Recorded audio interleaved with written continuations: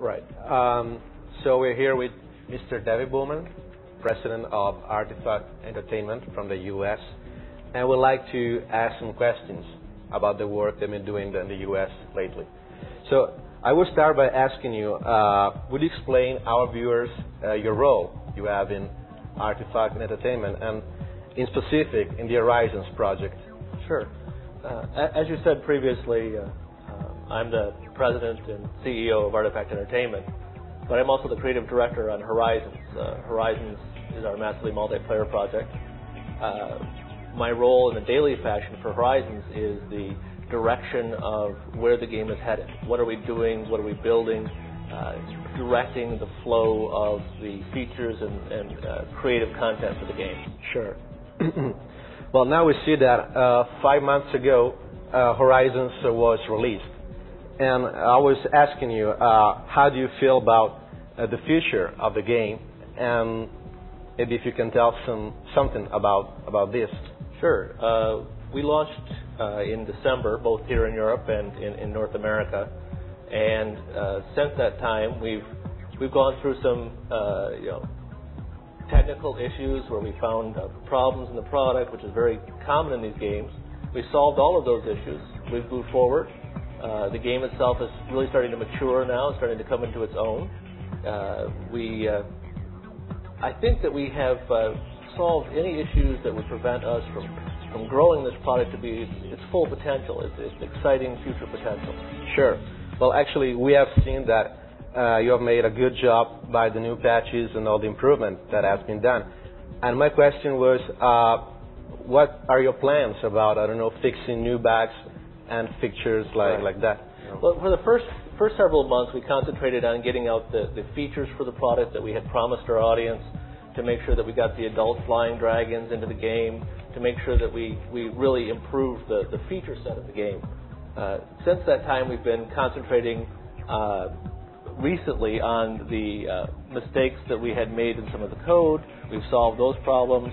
And we have a list of performance issues that we're continuing to work on daily. As our audience discovers those things that you can't find until you have thousands of people working together to find them, we've been putting them into a list, prioritizing that list, and fixing them.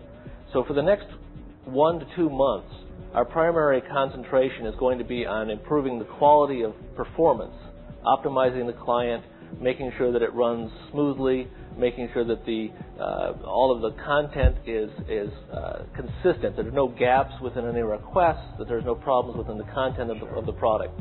And then we'll once again start to concentrate on some of the new, more exciting features that we have for the future of the game. Great. In specific, what about community building? Because it's like a key role of the game. So what's your insight on this? When we thought about creating Horizons, we wanted to take the traditional massively multiplayer game, which is all about me, the character. I wanted to improve myself. And we wanted to turn that around and say the world is what the game is about. And community building is the way we chose to really express that for the players. They can own a piece of property and to choose to do what they want with the property. Today we have the ability for players to choose which types of decorative items and structures they place on it. Going forward, we want to make sure that every single structure that gets placed on a plot has a purpose. It has game impact. It changes the world. It improves the experience for the player. Some specific examples of this is we finally have been able to get the silos, so that the silos provide the functionality of storage. And as we move forward, we'll be adding each specific structure with a specific purpose. The team now understands how to make that work, how to make that happen. Obviously, on the horizon is the advent of dragon structures as well. We have them into the product, but getting a system that lets dragons provide the same kind of creativity and structure building that the other races have had is one of the big priorities for the products going forward. Sure, so everything done for a specific reason. Exactly. So some of them could be aesthetic. You could have a very nice fence, and you could have a very nice, pretty, we have fountains in the game. Those are aesthetically functioning. But we want to add more and more features that add either increase storage or provide a bonus to the player provide defensive abilities, because we're going to get much more aggressive as we go forward with what the monsters are doing to the players. Yeah. We have noticed that, for example, European players have a kind of different approach from the US players. Yes. And most of them we have seen are very, let's say, hardcore players because they're really keen on the game. Mm-hmm. So do you have any specific development for these players which are very keen on the game, let's say? Or so we've created the systems of schools that allow people to progress. And as you said, the Europeans are very organized and very, very aggressive in moving through that content. And they've done a very good job there. And all the events, the high-level events that we've been adding into the game, they've been very quick to conquer and to move on. It's very exciting to watch. For those players, for those hardcore players, both North American and European, we realized that we really need to take the product and provide what we call an elder game, to provide that senior experience that lets them do something that is exciting in and of itself. The actual action is exciting and not just a goal of reaching or trudging past some number. We have a very specific plan for that. The team is excited about it, and we're not going to talk about the details of it today, but we know players will like this, and it will be coming this year. Sure. Well, that's great. We have seen some very good new features, like, for example, the rite of passage, which in my opinion is really brilliant. So are you maybe planning some new exclusive features for the next future, which of course you can reveal? Because as you said, some things can be revealed. So the things that we would be willing to talk about now.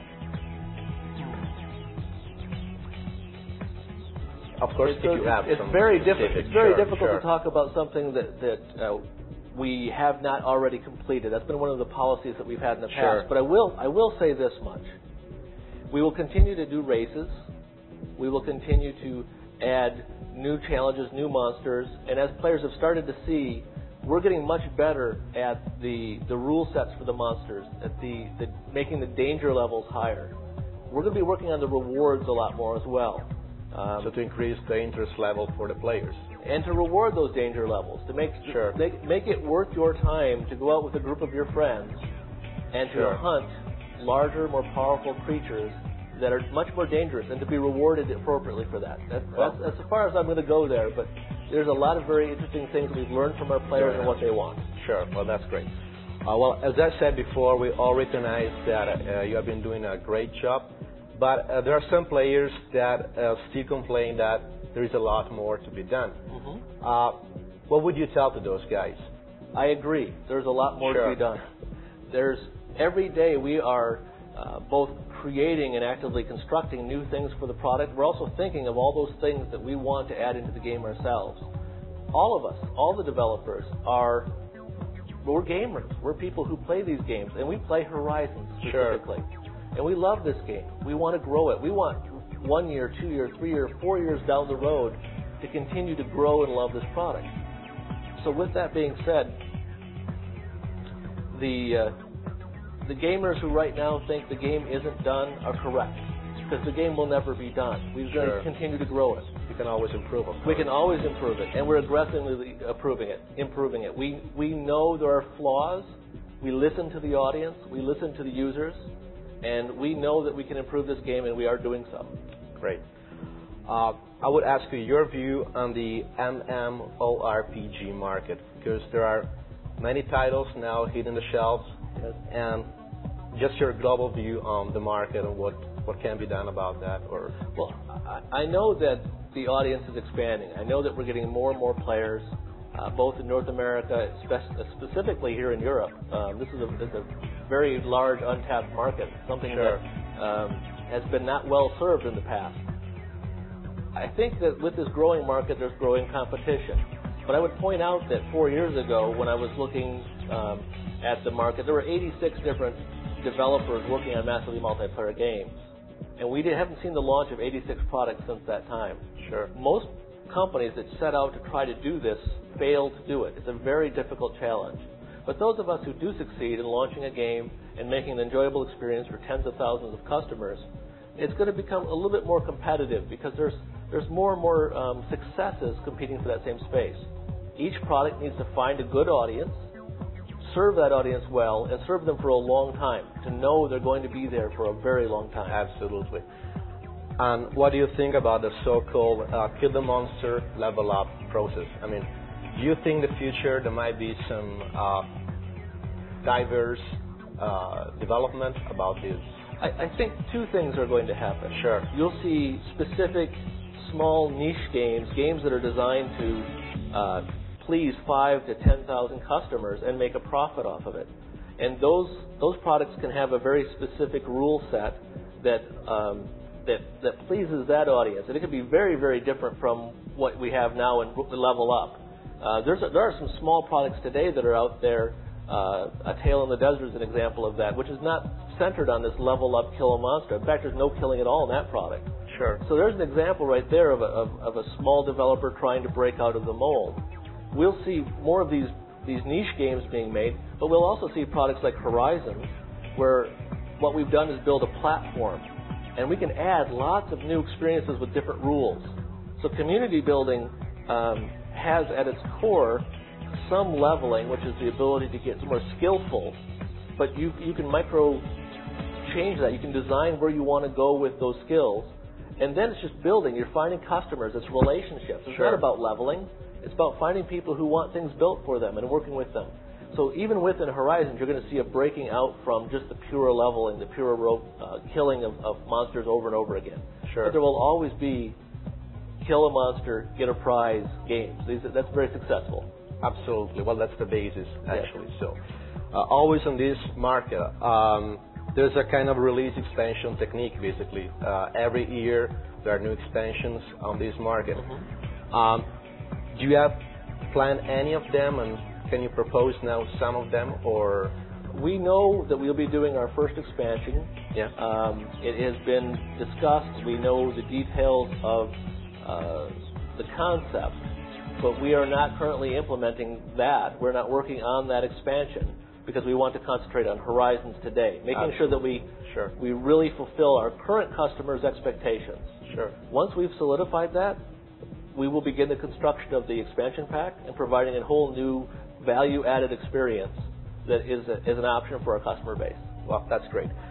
Last question I will ask you. It's a kind of a free ride. Mm-hmm. So do you have personally a question that you like to answer but nobody ever asked to you? So more than a question, I think it's a statement. Horizons is a game. It's a world. And in that world, we're going to be adding everything that we can think of that is fun and enjoyable within that scheme of Horizons. And we're going to be doing that for years. We believe in this as a lifetime. We believe in this as a passion. And Sure. so I just want people to understand that this is not a hobby for us. This is not just a commercial endeavor. This is a lifetime endeavor for a lot of very, of course, you believe in. Excited people. Yeah. Yes, absolutely. Yeah. Well, I think that's it. I want to thank you very much for being here, and hope to see you again here soon in Italy and in Europe. Thank you for having me. All the best. Thank you very much. Thank you.